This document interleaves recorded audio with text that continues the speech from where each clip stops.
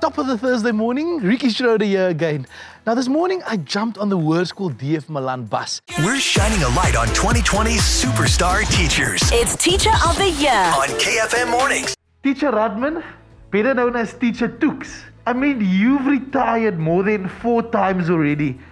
What makes you come back to teaching every time? I think the love for children in the first place. In the second place, the love for my subject, which is mathematics. Well, my father was also a teacher. He didn't really want me to go into the teaching profession, but I didn't listen to him.